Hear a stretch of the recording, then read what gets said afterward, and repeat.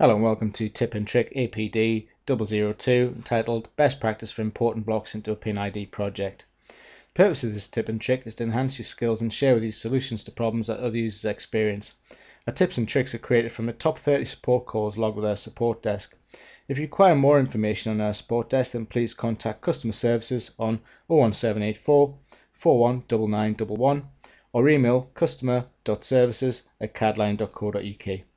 All of our tips and tricks can be found on our website www.cadline.co.uk. Please remember that we're issuing tips and tricks for all Autodesk products as well as the one you're about to watch. Okay, what we're going to look at in this session is cleaning up a block before bringing it into a P&ID project.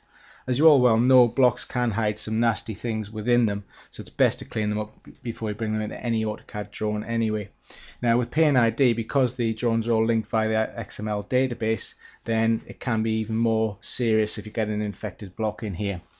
What I have open at the minute is the project symbol styles drawing for a particular project that I'm working on, and I've also got another drawing open which houses the blocks that I wish to bring into my project.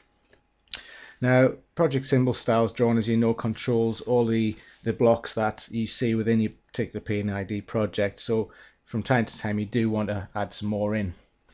What I'm going to do first is I'm going to go back to my symbols drawing that I have open, and I'm going to insert the block that I want to look at first, which is this air cool condenser here. So I'm just going to insert that one in on the screen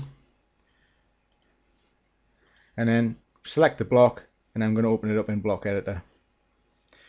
First thing I'm going to try and do is just explode it within Block Editor. Nothing happening there, so there's nothing else nested within this block.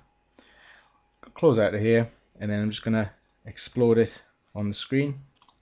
Explode it again just to be doubly sure. Okay, once that's done, I'm just going to reblock it, and I'm just going to call this one Demo ACC, Air Cooled Condenser. Create the block,